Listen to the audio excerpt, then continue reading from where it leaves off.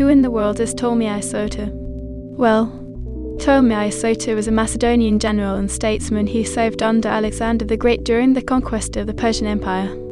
After Alexander's death in 323 BC, Ptolemy assumed control of Egypt and established himself as its first ruler. He established the Ptolemaic Dynasty, which would last until the death of Cleopatra in 30 BC. Ptolemy I Soter was a great administrator and military leader. He expanded the borders of Egypt and was a patron of the arts and sciences. He built the Library of Alexandria and the Great Lighthouse of Alexandria, which was one of the 7 wonders of the ancient world. He also commissioned the construction of the Pharaohs of Alexandria, which became a symbol of Alexandria. His legacy includes the advancement of mathematics, astronomy, geography, and cartography. He was also a major advocate of Hellenistic culture, which was a fusion of Greek and Egyptian culture.